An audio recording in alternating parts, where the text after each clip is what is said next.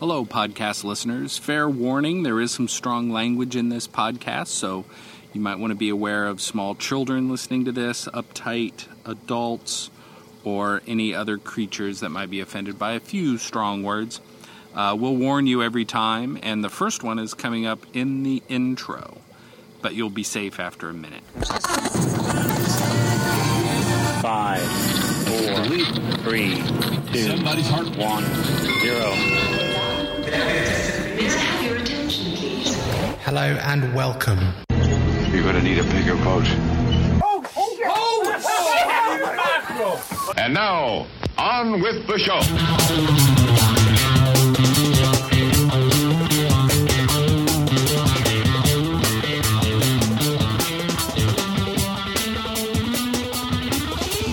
Welcome to the Fish Nerds Podcast. It is the latest about fish, fishing, and eating fish. I am Dave. Yeah, you sure are, Dave. And I am Clay. Together we talk about fishy stuff that's happened to us, people we know, and other fish nerds we've seen. Anything is fair game, and it's a good bet that Dave will get bored of this podcast because we've already recorded this once. Damn you, technical difficulties! We recorded this podcast in its entirety, and I did not push the record button on my my computer, so we've got to redo the whole thing. So bear with us. Clay and I have an undocumented contest to see which one of us can screw up the most. And oh yeah, you know, we're neck and neck right now. I think it's close, man. I hope I win. Well, we've got god awful chum barrels. It's awful. Full of things to talk about today. Mainly, we're going to talk about our shark fishing trip. Man, that was a good trip. That was a good trip. You know, I was going over some of the audio that we took today, and that was chock full of things from the very beginning to the very end. There was good stories all through it, and we're going to cover that here today. Yeah, and we'll delete all the bad stories. That's right, because those happen too. They did. But it was a fabulous trip. Thanks again to Captain Sean Tibbetts and the crew of the Miss Megan 2 for making that whole adventure possible.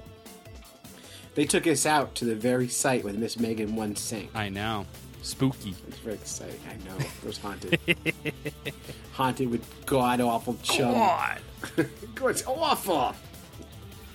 And we're also going to, of course, do Stump the Fish Nerds and Fish in the News. And Full show, Dave. And what was that? It's a full show. It is a full show. There's lots. We should get right to it.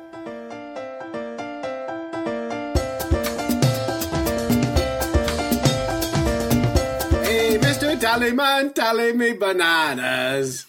Where are the bananas at? That's the question when you get on Captain Sean Tibbetts' boat. Please call him Captain. He does not take kindly to disrespect. He doesn't take kindly to several things. Yeah. But and you know, it's an intimidating thing meeting other fishermen, a captain. He's an ex-Marine. He flies the Marine flag, I think, off the boat. Mm-hmm.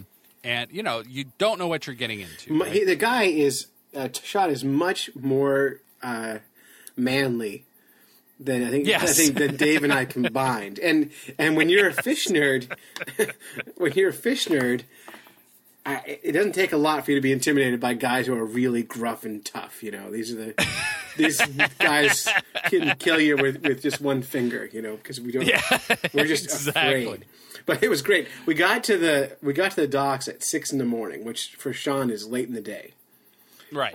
And we didn't know what to do. The boat is down a really long, steep gangplank. It's probably a 45-degree angle. I mean, really. Well, it's not steep if the tide is in, right? Because it must be like an 8-foot tide there. Who knows? But it was steep when we got there. I mean, it was really incredibly steep. And Dave's great because Dave has this giant duffel bag with one of those retractable handles on it, and it looked like he's packed for 3 days. Yeah, because I was bringing all the video equipment, audio equipment, extra change of clothes, your work laptop. work laptop made it. Yeah. Yes. A bunch of bananas. So I'm trying to go down this steep incline, and of course the handle breaks off. Well, it's great because not only does it break off, like you're trying to get down to the boat, like you know what you're doing. I got this. I'm gonna just walk down the incline, and everything falls apart. It's like and then Sean comes running up the docks, picks up your bag, throws it on his shoulder, and runs back to the boat like it's nothing. And you're holding both rails and you're shaking, trying not to fall down as you walk down that incline to the boat. So it was not an auspicious beginning to the trip. The first thing after we got to the boat and we met Ryan and is it Bob and Bob's his dad. Bob's dad and Benji the mate. The first thing Sean said, he didn't even shake our hand yet. Right. You got bananas? Banana check. He checks all the bags for bananas. Guys, like most captains of ships, very superstitious. And, Dave and I are laughing. We have no idea where this comes from, the whole banana thing. Do you know the story of the bananas? I believe I researched it once. What is it? And it has something to do with, and actually I think it goes back to the slave trade times. And when ships are coming up from Jamaica and all this, and they're trading with god-awful, the slavery trade, but also fruits and things. And I guess there was some bad things that happened to boatloads of bananas that made maritime history. And like it's a peel, big deal. A peel fell on the deck, and then the captain fell down and broke his leg and had a wooden leg put on. I mean, what could possibly have happened with bananas? He wasn't joking. He was not joking. So, and I was wondering about this. So if you ate a banana and you have a banana in your gut, right? Because you've eaten this banana. What's the laws on that? I'm pretty sure if we had told Sean, "Hey, don't worry, I already ate a banana," he would have punched us right in the stomach, and we would have barfed up the banana. I am pretty sure that would have been the outcome. So there was a big search on that, and then he gives his safety spiel. And, we've all experienced the safety spiel. Oh, I forgot about this. On an airplane, right? You haven't experienced a safety spiel until you've heard Captain Sean Tibbetts give a safety spiel. On a shark boat. Yeah. Very matter of fact, he was talking about this yellow box. And he basically said if the boat goes down, we all have to fight him for this yellow box. And whoever gets to the yellow box first has to strap this frickin' thing on your arm. He didn't use frickin'. And the idea is that so then if you die or something, at least this pinger, and I guess it must be like a Coast Guard ping. Yeah, it's a GPS thing. It will be operating. But he said, and then, and so he said, you do that, and if he dies, then Benji will get it. If Benji dies, then it's up to one of us. And then he talked about the life raft that is on top of the boat, and which is heavier than any of us could pick up. Right. Didn't he say, wait till the boat sinks and before you try to get to yes. the lifeboat? So he said nobody can lift it, so just wait till it sinks, and then you pop it open. Ah, man. So you're treading water that you've been chumming in all day for sharks. And then you gotta, wait. Okay, shark sinking. I see... Boat sinking. I see shark fins. Oh, boy. Okay. I got a yellow box strapped to my arm. I got the yellow box. He's got Dave's leg. It's okay. It's not my leg. Oh, good. The boat sank. We're saved. Oh, yes. I'm saved. Sorry, Dave. So anyway, it was a very eye-opening experience getting on the boat. Yeah.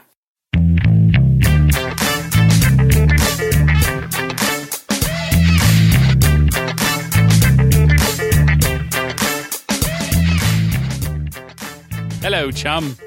Hello, chum. Chum on a shark fishing boat is interesting, and Sean loves his chum. He loves it. He called me the night before, and he goes, "Hey, Clay, guess what? I got 30 gallons of chum on my boat for you. 30 gallons." And I'm like, 30? What on planet do you need 30 gallons of chum? I have no idea. Like, it just sounds like so much grossness. Oh, and then we get on board, and they have this jug of what looks like apple juice. Yes. And it turns out to be what they term Menhaden milk. Yeah, it's like fish oil. Yeah, exactly. It's nowhere near milk. I don't know. No, but they kept offering it to me as apple juice. I know. Yeah, and I never once went for it. But they would. They had basically a basket hanging off the back of the boat. Looked like a laundry basket. It was a laundry basket. Yeah, just a cheap old laundry basket. And they would pour buckets and buckets of chum and mix it up with a big canoe paddle. Yeah, well, my favorite was, like, every time they opened the chum buckets, Sean would go, "Oh, it's terrible! Oh, God, it's awful! Oh, wait, do you smell this?" And it was almost like it didn't matter if it smelled or not. He was determined to make sure we knew how awful it was. He gets his chum from commercial fishing boats. So it's literally the guts and entrails from whatever fish happened to be processed that day. Yes, and so really foul stuff. Yes, foul stuff. And he reported that he was getting ready for a shark fishing tournament that was happening that weekend. Right. And he had ordered 55 gallons of fish guts. So there you go. Yeah, what do you suppose one pays for that much gut? You know, he mentioned numbers for both the Menhaden milk and the chum. Yeah. That was like multiple hundreds of dollars. That's what I thought too. I thought, man, that's a lot of chum money. It's a lot of chum money, and he definitely did it right for us. And his chum recipe was good. And he also mentioned as he was preparing for the shark fishing tournament, that they would do the 55 gallons of chum, and they were going to mix in herring scales. Yes. Which I thought was pretty interesting. Yeah, we'd probably get that like flaky, sparkly water. Exactly. So just like when herring in a school get hit by tuna and bluefish, there are a bunch of scales in the water. So they're really imitating those. So yeah, and I don't know if we're giving anything away by telling his chum recipe, but he would take these guts and pour them in the basket off the boat, and then he would add some of that what do you call it? Milk? Menhaden milk. Menhaden milk, and then he had a little tiny bottle of like Bio Edge or some kind of additional like enzyme that he would add to it to kind of push it over the top. And he was very, very proud of his recipe. And we chummed forever. Forever. And at one point, you look off the back of the boat, and when chum is in the ocean and in the water, it makes a slick because all the oil. And it actually smooths the water out. Mm-hmm. And you could just see this miles, for as far as you could see, this winding trail of fish oil. It was amazing. They said it was like 10 miles of chum. I was going to say 8 or 10 miles long. It was just crazy big chum trail. And I can't imagine how many schools of mackerel were just in that chum slick. Yes. And what was really interesting is when the mackerel would show up, we had sabiki rigs in the water most of the day. And boy, when they showed up, you had them. You know, there was like boom, boom, boom, boom, boom, boom. 8 at a time. Right. And then they would disappear. Yeah. They would not stay near the boat. No, and they were scared of something bigger. Yeah, exactly. It was very, very interesting. So, but it was always fun when the mackerel showed up because we would bring in mackerel, like Clay said, 8 at a time, and they would take a big live one and throw it on a hook and get it out for shark, and then bag all the rest of them to sell to the bait guy, right? Or not sell, but trade, I guess. I think they trade, yeah. But the cool thing is, so we were on the water, floating out there for about 7 hours, 8 hours, right. Like real long time. And my favorite thing is the schools of mackerel would come in, and Dave and I would both catch 6 or 8 at a time. And then we had guests on the boat, Ryan and Bob. And we're like, hey, Bob, come on over here and try this. And I can see the fish in the water. And I know if I'm holding that rod, I'm pulling 6 or 8 at a time out. As soon as we hand Ryan or Bob the rod, nothing. I know. Nothing. But yeah, those were very skittish mackerel. Yeah. And we, so that was fun, though. I was catching mackerel. I could do that all day. I know. I could do that, too. So, Chum. That's the story of Chum.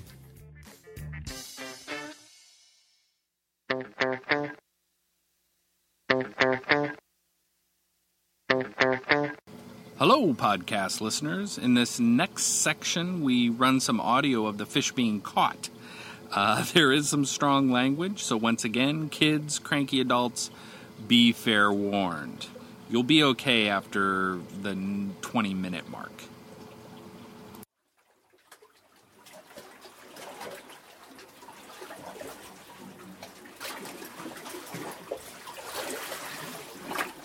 So the catching of the fish. I don't know if you saw this, Dave, but I was standing in the stern of the boat with Captain Sean. And were you right there with me, or were you up in near the center of the boat? I was up near the center of the boat. I was working on I think audio stuff, but yeah, I was sitting up inside the cabin kind of thing. Yeah, well, you were. I mean, I'm glad you were there because you were there to turn on the microphone, right? But I was standing in the back of the boat. Sean was pacing like a maniac. Like he was starting to get just a little bit crazy about the fact that we didn't catch any sharks, and he was so sure that we would be out catching 30 to 40 blue sharks on that day. So he was like, we're like, it's the end of the day. He has a night job, right? Right. So he has to get back and drive a tow truck. So he's like, we got to go because I'm going to be late for work. We're still 2 hours in the middle of the ocean. And so he starts to clean up and pack up. And we had, we were using, so we had these balloons that we had drawn pictures on floating off the boat. We had one about 4 feet off the stern of the boat, and then we had, 20 feet, 40 feet, 70 feet, whatever it was, just spread out. And the one nearest the boat I had set, and I'd drawn the word nerds on a fish and put it in the water right there. So I think that was lucky. Because just when Sean had about quit, the balloon closest to the boat went underwater. Oh. And I went, oh, Sean. And then it popped up. And then a couple seconds later, and it felt longer than that, it went under for good. Woof, gone.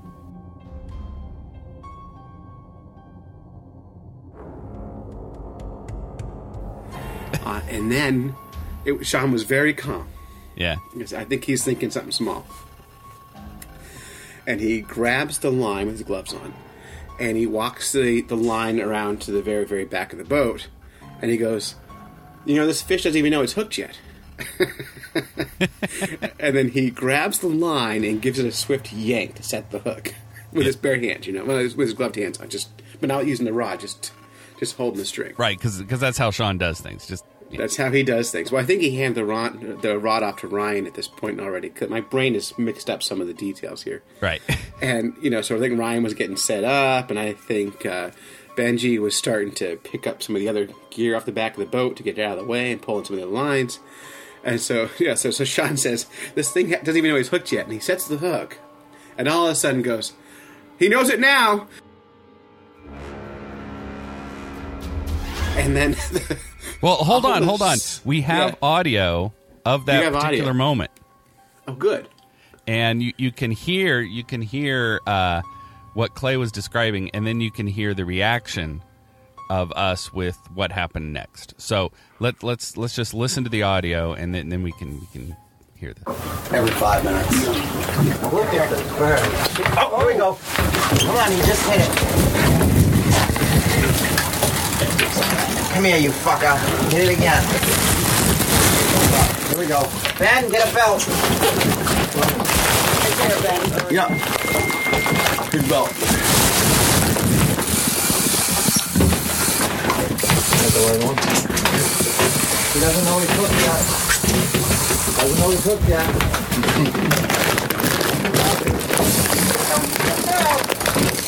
All right. Thank you, God! You want this one out of the way? Alright, hold on. So, to work this... Oh, shit! Oh, Mako! Turn the fucking key! Right there! Turn the fucking key now! Look out! Yeah! Wow! Turn the key now! Holy shit! left. Go to. All right, so Does that capture the chaos? it does capture the chaos, and it captures the moment when we all realize what was going to happen. Yeah. What happened was this 6.5 foot fish jumped out of the water next to the boat. I mean, right? It was crazy. It was like something out of like a movie, like a Discovery Channel movie. It was amazing. And then so this Mako shark jumped out of the water. It probably came 10 feet out of the water and did a full flip. Yeah. And then landed back in the water. Hopefully back in the water again. Right.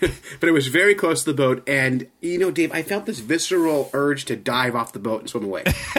It was so, in your soul scary. Like that fight and flight response. And you know me, I'm a big wuss. I have no fight response. I only have flight. If you and I were ever in a situation where someone was threatening us, you'd be dead meat. I just run away. I got nothing here. So I wanted to get out of the way as fast as I could. It was really amazing. The thing jumped once clear out of the water, jumped twice clear out of the water, and I think jumped a third time, but by that time everybody was scrambling. Yeah, well, we're looking to get the fishing rods out of the way. I'm desperate to get my GoPro turned on, but Sean's yelling at us to get all the gear out of the way. Right. And so we didn't get video of this thing jumping, and I so wish we'd had. I mean, it was so amazing. It was, yes. Yeah. But I think without Sean yelling and screaming at us, we wouldn't have known what to do at all. Yeah, we would have just been jumping around in place going, oh boy. Yeah, you remember when you were a little kid, Dave, and your parents are yelling at you to come on, hey, pick up the pace, hurry up, let's go, we're gonna be late, and you start blinking your eyes and shaking your head, like that makes you go faster, right? And you can't remember the detail. That's how I feel about that whole the few seconds of time. It's like I was just blinking my eyes and shaking my head, and boom, boom, boom, boom, boom, like a strobe light of time went by. Yeah, it was crazy, yeah. and then the fight ensued, and so Ryan was all strapped in, kind of. I can't imagine what's going through his mind at this point because he seems so happy. Yeah, and it's this shark is just ripping off line and going, I don't know, 100 yards behind the boat probably. Easily, and he got to the backing several times on his reel. Wow, it was really impressive, and I was hoping it was going to jump. I had the camera all ready. If that thing was going to jump again, which I assumed it was going to after those initial jumps. Yeah, it didn't. It didn't. And it was a few splashes, but no real jumps again. Yeah, it kept low. And then he was able to, real fight. And then he started to get tired, so then it was like, all right, so we're going to switch somebody out. Well, get his dad all lined up. So his dad... Well, before that happened... He had reeled the fish all the way to the boat. Because I have this on video. I didn't put the whole thing up because it's just too long. But Ryan had reeled the shark all the way, maybe within 4 feet of the stern of the boat. They had the spear and everything ready to go, and then the shark just did a big run, just the ever run, just straight out.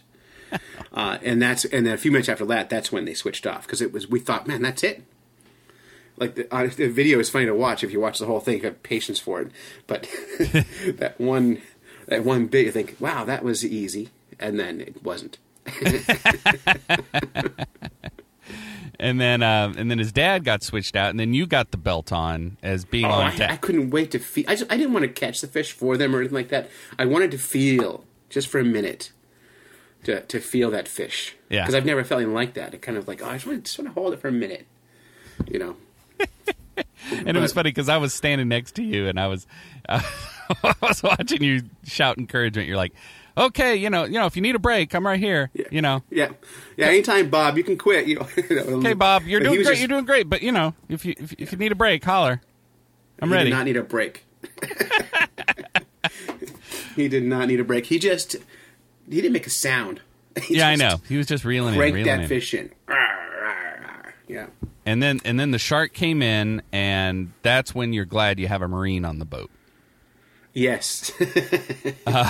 Sean yelling orders. Yes. And Benji gets the harpoon ready to go, And I think Benji was the one that threw it, right? Yeah. Now, and the funny thing about that harpoon, did you see the tip of that thing? Yes. It's a dull piece of copper, it looks like. I know, it's ridiculous. Like it's like softly rounded on all the edges. I'm like, that can't do any damage, but sure enough, it's all you need, I guess. I know, and so they slam the back of this or this harpoon in the shark, and the end comes off and has a rope attached to it. That's right, and they tie that to the cleat of the boat. But as soon as they did that, the shark came off the hook. Wow. Yeah, so at that point, if they didn't have that in there well, that would have been it. Yeah, they would have lost it. Yep. Because as soon as they did that, something happened. Hook popped out of the shark's mouth. Unreal. And then you know they get the lines out of the way. They fight this fish with just a rope now, and they get a rope around its tail. Right. And that's when it's done. It's all over. Yep. And but then they also got a big nasty gaff, the biggest gaff I think I've ever seen in my life. God. And they jam it like through the mouth up through the eye. I mean, there was nothing happening once this gaff got in this fish. Yeah, that's another video I didn't quite share properly. But that is, I keep going back to this, or I don't know if I said this or not yet. But like, I mean, fishing is a violent act. Yeah. And you just take all your fishing and you magnify that up, 500 times, and that's shark fishing. Yeah. It's just closer, it's bigger, it's violenter. Yeah, I know. I was catching white perch yesterday, and as I was bringing them in and unhooking them, I'm like, oh my God, just the simple act of like bringing a fish in and getting it subdued. when you ramp it up from a half pound to 220 pounds. It's unbelievable. Unbelievable. It was really cool. It was a neat experience, and I mean, honestly, like top notch as far as knowing what Sean was doing. He was. I can't imagine anyone doing a better job of landing that fish. No, he did it. He did it perfect, and he knew he had something special. Obviously, right away when it jumped out of the water, and he did everything perfect. It was amazing. Amazing.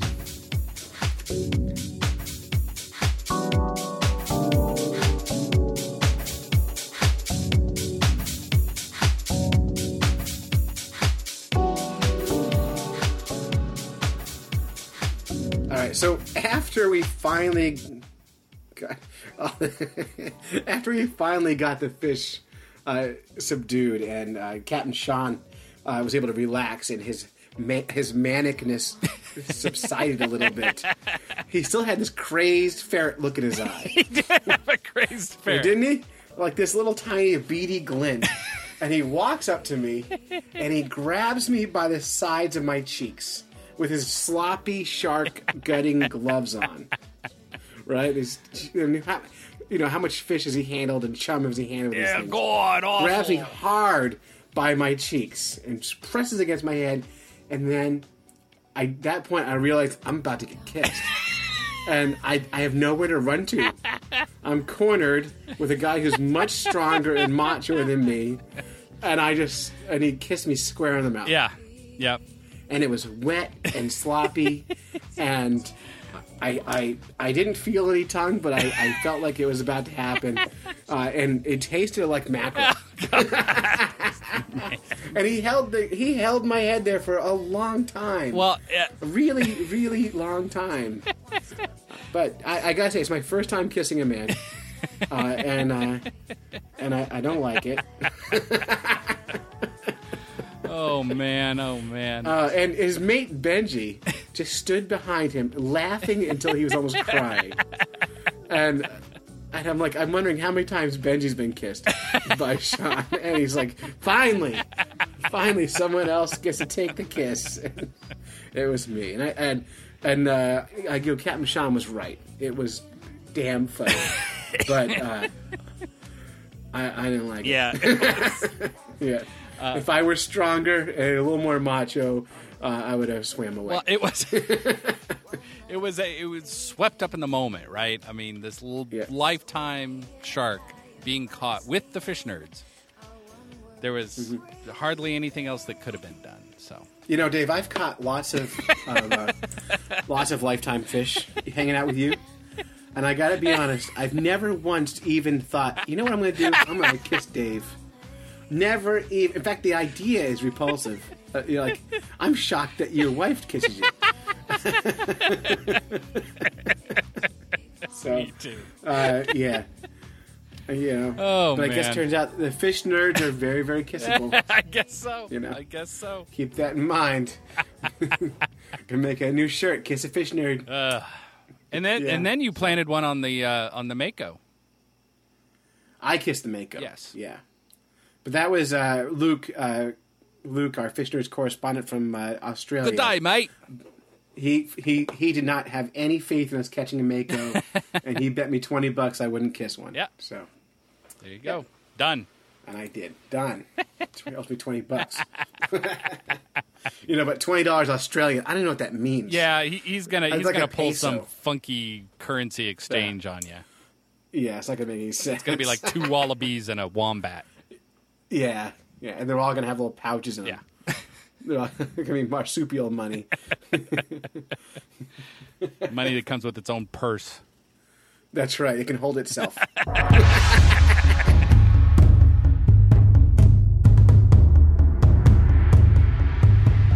So real quick, we both had strong feelings about the killing of the fish when it came in. And it wasn't our call. Ryan, the winner of the trip, knew he had a lot of people who were excited about or would be excited about Mako shark steaks. It was a fish of a lifetime. We both commented that we're not sure what we would have done in the heat of the moment. But so the fish had to be killed, and it just reminded us of how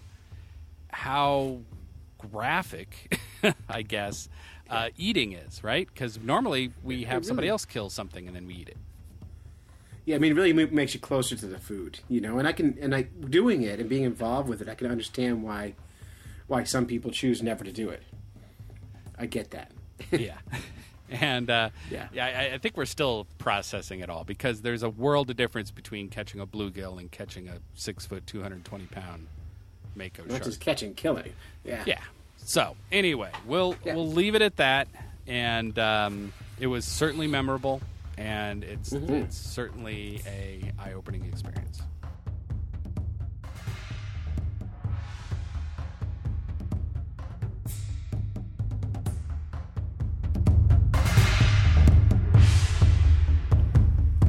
So when we pulled into the dock, all sorts of paparazzi rock star stuff happened. We were heroes. We were. There was the ubiquitous boat full of drunk people that are apparently at every marina. Well, that's because they're not allowed to drive anymore, so they sit in the boat drinking. I think you're right. They piled out of a boat and were all over this fish. It was obnoxious. I'll go ahead and say it. It was obnoxious. Absolutely. The shark was pulled from the boat and was hanging, the classic hanging on the dock as people get pictures with it. And as soon as it was brought up, this drunk guy jumps in and says, "Hey, take a picture of me and the shark," and puts his arm around the shark. Yep. Pretend I caught this thing. I'm awesome. It was painful. It was so obnoxious. I think we were all a little shocked of how obnoxious it was. I was surprised that Captain Sean put up with that. I know. Like, he was so gruff and so crazy. I was shocked that he put up with that.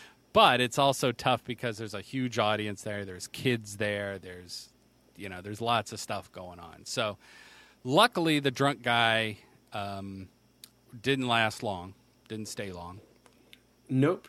And then we finally got our pictures taken with the shark. It's always I think it's important to take pictures because it's absolutely. I just still looking back, we didn't take nearly enough good pictures. I know, believe me, I know.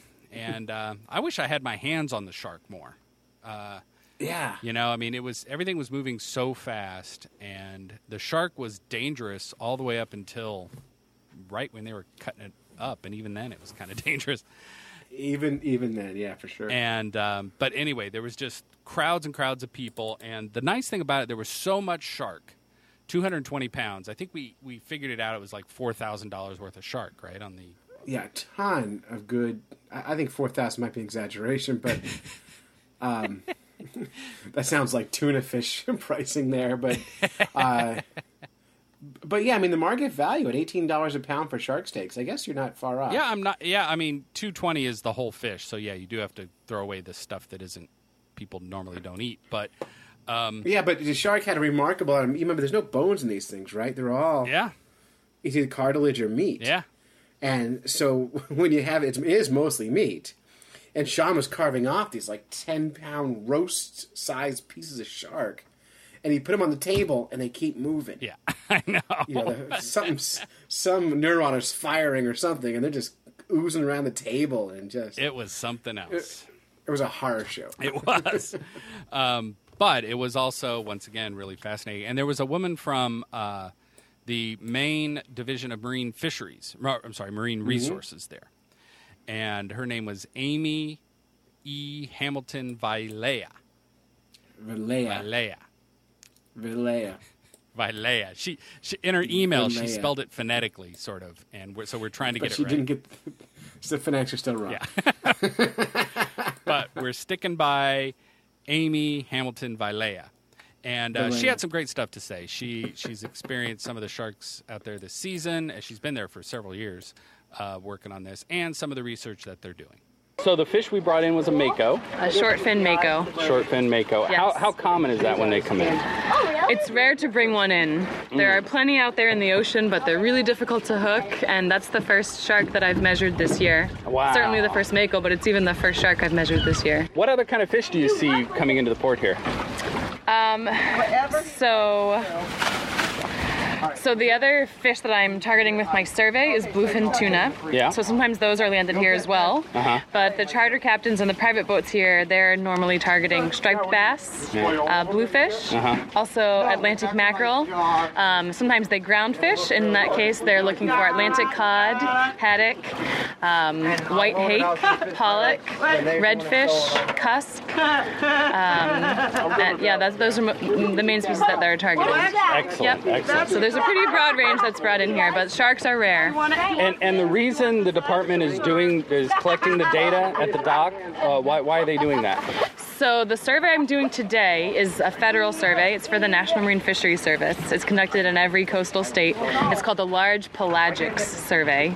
Large pelagics refers to species that live in the open ocean, what we're called the pelagic area. They're highly migratory, which means that they travel all the oceans of the world. They're not found in a particular region, and that's why they're managed federally. And in fact, a lot of the species are managed internationally. There's a union of countries that meets regularly to decide what the regulations should be and try to monitor the population. So that makes total sense, right? Because the fish don't know political boundaries. They don't know state Particularly regulations. These kinds of fish. They have huge ranges, and yeah, they can be found anywhere. Are there any other neat projects that you and your colleagues are doing in the marine fisheries? So we do this large pelagic survey, which in the state of Maine targets mostly tuna and shark fishermen. We have a few swordfish fishermen, but that's not a big fishery here. So the other survey that we do is a general recreational survey for every saltwater species. Anyone who recreationally fishes may be asked that survey. And that's also done, it's also a federal survey done in every coastal state. So for that one we survey people fishing from shore, so from beaches, jetties, people fishing from their own boats, charter customers, and also head boat customers. So that's another big part of what I do as well. Oh, that's excellent. Well, I know all the anglers thank you for all your work that you're doing out here because, making the resource available to everybody. So that's the goal. Really appreciate that. Yep. So, well, thanks a lot. And yeah, you're welcome. And good job. Okay, thanks. Yeah. So that was Amy talking about some of the work that the Maine Department of Marine Resources is doing. So we're keeping Amy in the Rolodex because she's smarter, way smarter than us, and she has way more experience than us. So, and part of the trick to being a good fish nerd is having nerdier fish nerds around that you can go to when you don't know the answer. That's right. So she's in the Rolodex. Watch out, Amy. We'll probably get you on future shows as well.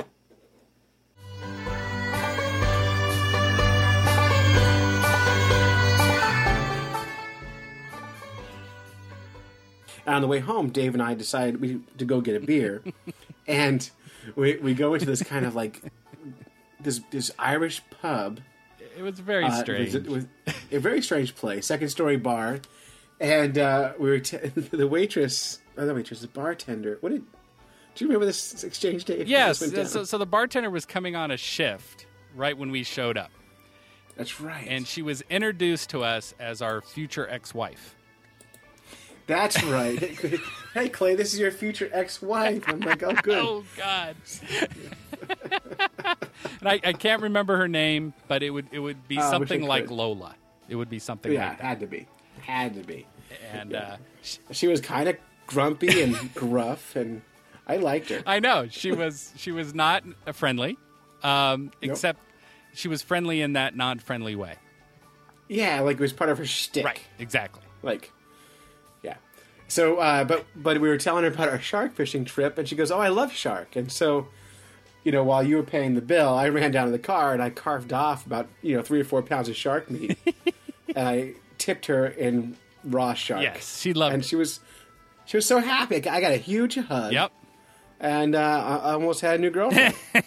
It's true. Just 3 or 4 pounds of shark. So, yeah, I know. Imagine if you gave her the whole roast. I'll tell you what. If I knew about sharks in high school, it would have been a very different experience for this nerd. I'd have been walking down the hall with pockets full of shark meat, going, "Hey, baby, got a shark in my pocket?" You bet it is. Something tells me it wouldn't have been that big a difference for you.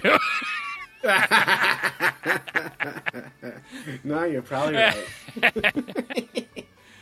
One can dream. But anyway, it was certainly a memorable bar stop, tipping with Mako shark.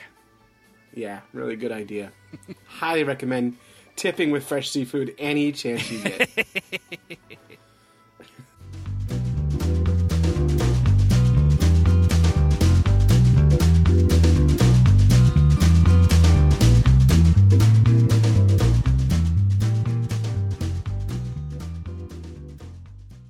Stump the Fish Nerds. Stump the Fish Nerds. We like Stump the Fish Nerds because... Love it. It doesn't happen enough. It doesn't. And we love it when people pitch questions to us and we field them like a outfielder fields a ball.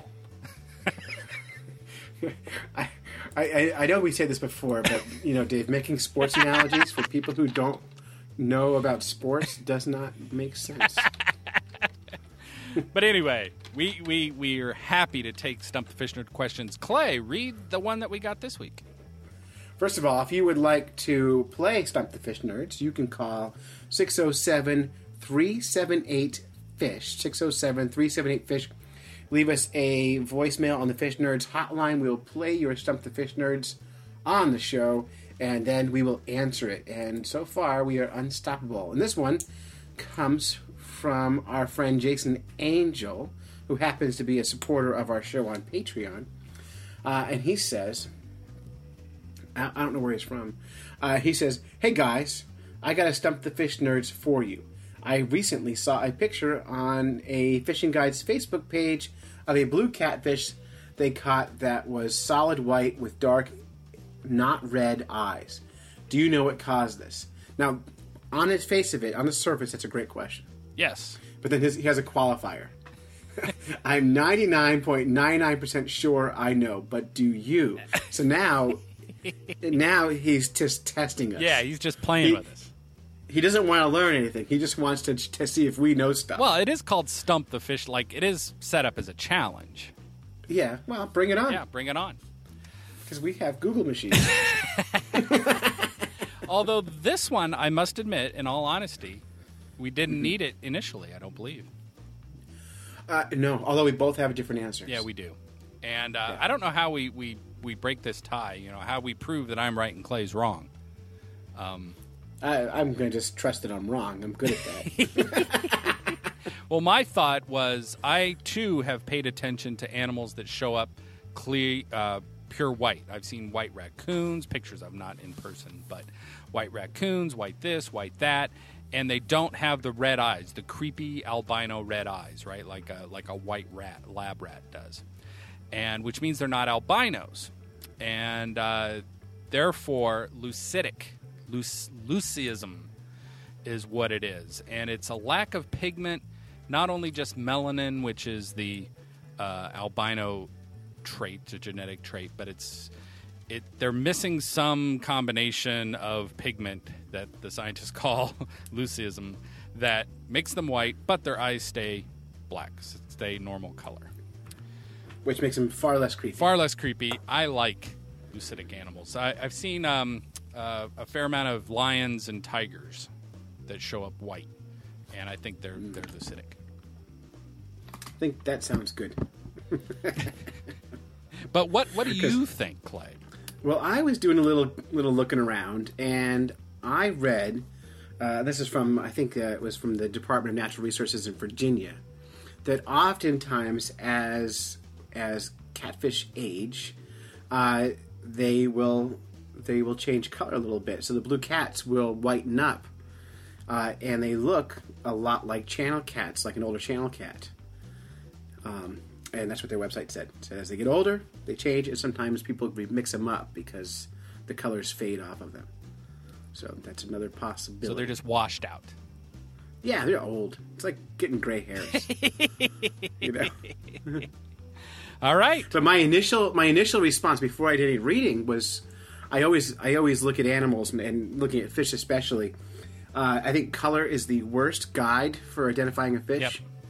And I think it's a big mistake to use color as your identifying tool because of just natural variation and mutation. Like there's gonna be variation, and so there's a lot of other traits that you want to use for judging your fish. You know, scale shapes and scale counts and all that kind of stuff. So don't let color distract you. Boy, that's a very racist. Yeah. I was gonna say that's a We Are the World kind of. Yeah, let's hold fins and sing songs. Fish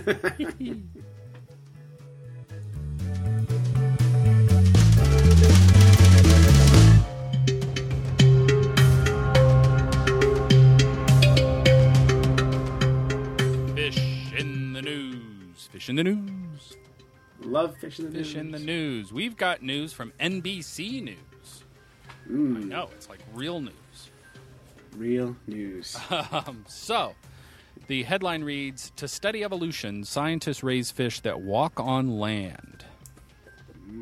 Sounds intriguing, right? Interesting. It does. I really want to see how fish, like how do you raise a fish that way? I know. So real quick, the research talks about, there's an unusual fish and blah, blah, blah. And they're working with a fish called a bashir. Bashir. African fish, I believe. Yep. And air breathing has lungs. Sounds like a lungfish to me, but I think they are a little different. They're a lot scalier. Right. And than a lungfish, I think. But they're super cute. They are very cute. They're sort of I don't know. They're sort of like ET-ish. Yeah. And aliens. Sure enough, they walk on land. They can breathe like many fish can out of water and walk around. What other fish can walk on land and breathe out of water? Mud skippers. Yeah, American eels, walking catfish. Yep, and many more. Many more. A bowfin probably could pull off. Probably, yeah, a bunch of them. And some fish can just, like, you can even take a catfish, and if it's wet out, they could be out of water for, a day or so, and probably be just fine. Yeah, got to keep them moist, but yeah. Yeah. Well, that's what I was thinking. Do they build these cages with like misting sprayers, or I don't know. If they're raising this fish entirely out of water? They are. They're raising fish on land versus fish raised in the water. Yeah, and so then these fish are adapting to being on land. Yes. And so they're changing how they move because they have to adapt, right? Right. So the shape of their body becomes a little bit different. They hold themselves up a little bit taller and stuff. Yep. And scientists are saying this gives them clues to how fish have evolved, right? That's what they're saying. Yeah, I think that's crap. Because that's not how evolution works. Right. Evolution, this whole idea is all based on like random mutation, right? Right. So if the fish was born with a mutation that made him better able to stand upright and walk on land, and then that made it better able to reproduce, then that trait would get passed on. But if you take a fish and you teach it the genes are already set in place, yep, and you teach it to move differently, it can't pass on what it's learned. You can't pass on acquired traits.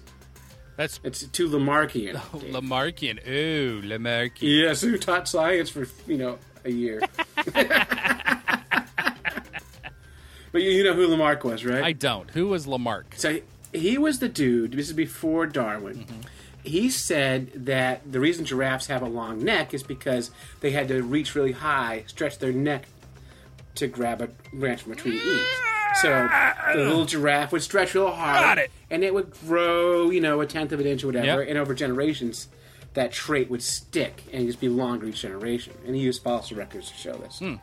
But that's not how it works. Not how it works, huh? It has to be genetic. It can't be acquired. By that trait, by that same thing, is like, you play drums, right? I do. Right. And did you know how to play drums before your daughter was born? I did not.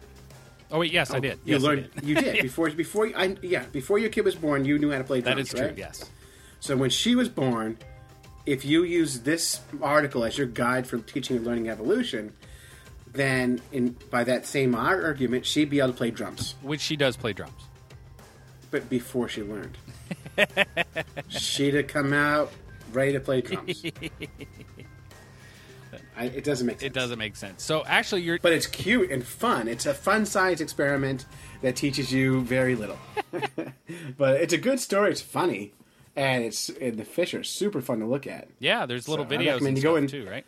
Yeah, and I'm going to read the actual full report, and I'll report back next week because it's also possible, Dave, that I'm wrong. Really? Really? It's a distinct possibility. Yeah. So I'll take a read on the full report, and I'll report back next week. Very nice.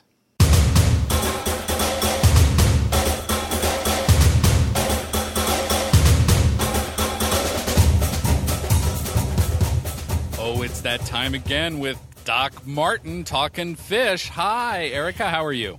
I'm doing wonderful. How are you guys? We're doing good. We're doing good. It's been a long time. It has been a long time. You took a summer break. I did. Well, moving break, I guess. Yeah. Were you able to do any fishing during that time? Technically, yes. Successfully, not so much. We know how you feel. Yep. So what's on the docket tonight for the Fish Nerd Minute? Tonight we're going to be talking about the shovel-nose sturgeon. Oh, so cool. Well, first of all, the scientific name is really fun to say. So it's Scaphorhynchus platyrincus. And it's just silly. It sounds like a little jazz tune, It could be. Platyrincus, platyrincus. Sorry, go ahead. Oh, no, that's fine. I like it. Never do that again. I won't. Dave's got no soul. He really shouldn't get any jazz. It's not part of his family history. So the shovel-nosed sturgeon, its scientific name, the Scaphorhynchus platyrincus, yay, Scaphorhynchus means boat snout, and platyrincus means broad snout. So, as you can imagine, the snout of the shovel-nosed sturgeon is broad and boat-like or shovel-like. So if you put your hands and make a triangle, if you guys are Jay-Z fans, you can do the Hova or whatever he calls himself. What? Are you a Jay-Z fan? It's Jay-Z. Jay-Z? Come on. We're old. I don't understand any of that. All right, well, put your thumbs together so the tips touch, and then your pointer fingers together so that they touch, and you make a triangle. Okay, thumbs are together. And pointer fingers are together. Oh, yeah. You've made a triangle. Yeah. So that is really what their snout looks like. It's a triangle, and it is sharp. Oh, wow. Yeah, so it's shovel nose. Like, it's very aptly named. As a result of the sturgeon being bottom feeders, it's a host to the larvae of several species of freshwater mussels. Oh. Mm-hmm. So these freshwater mussels, a lot of them, it's the only known host to the hickory nut mussel. So without shovel-nosed sturgeons, you wouldn't have any hickory nut mussels in your streams. So these guys are still in the class Actinopterygii, which are the ray-finned fishes. However, they're in a pretty cool order, which is Accipinceriformes, and that just means they're the primitive ray-finned fishes. So these guys have been around for a really, really long time in evolutionary time, and it includes the sturgeons as well as the paddlefish. The shovel-nosed sturgeon poaching is becoming a problem because they have to be 8 to 10 years old before they can spawn, and females only are gravid once every 3 years. Yeah. So you said 40 years is about right for them? For the pallid sturgeon, it's about 40. The shovelnose is going to be a little bit less than that. They don't get quite as large. So the size of the fish impacts the age, like how long it lives? Yeah, actually, there's a great correlation between longevity and age at maturity and the number of young you have. It's called the trilateral continuum. Is that with all fish? Yeah, they actually ran it, I believe, on most freshwater and I think some marine fish. They've done it in several different regions of the world and marine, freshwater, North America, and stuff like that to see if all these fishes do in fact fit into this so-called trilateral continuum, and it's actually still highly debated now, which is pretty cool. It came out in 1992 by Weinmiller and Rose. And I would say in general, for the fishes that tend to cluster at those extreme end points, it works really well, but there are a few weirdo fish that kind of don't really fit into one of the categories. Sturgeon would definitely be at one of the apexes of that. Yeah, well, it's interesting. You always ask me for recipes. Oh, yeah, let's hear it. So this is, I figured we'd have a little bit of a country and a little bit of rock and roll here. We got a PBR and caviar. Nice. How do you make that? So you need 4 slices of white bread, some sour cream, caviar, 1 hard-boiled egg, some chives, and some cheap beer, which a PBR would fit there. Yep. And then you take your caviar out of the fridge and you warm it up a little bit while you make the toast. Then you cut off the crust if you're that kind of person.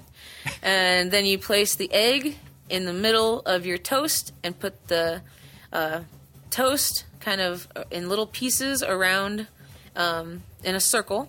Yeah. And then you have a little bit of sour cream on each piece of toast.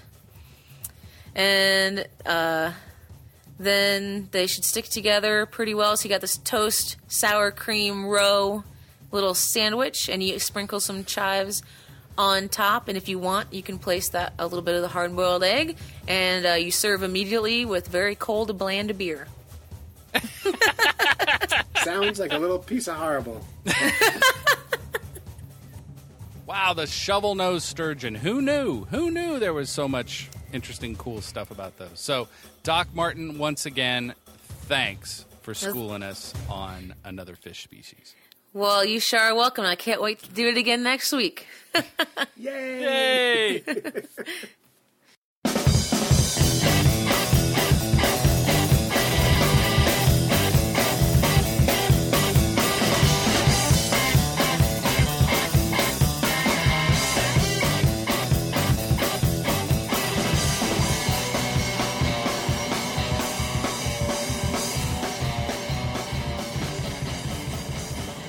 So that is it. You've listened to a couple of fish nerds when you could have been fishing. Excuse me. We'd like to thank our families for supporting us while we podcast, go on fishing quests, and do all sorts of silly things that middle-aged guys do. If you would like to support the Fish Nerds, you can go to patreon.com/fishnerds and help us crowdfund this show. Special thanks. I have skunks outside right now. God. Special thanks to Captain Sean Tibbetts from the fishing vessel Miss Megan 2 for making that shark trip possible. Check his shark fishing and tuna fishing trips and all sorts of fishing trips out at www.maintunafishing.com. And until next time, follow the code of the Fish Nerds. Spawn early and often. Avoid free lunches with strings attached. Head swim against the current every chance you get.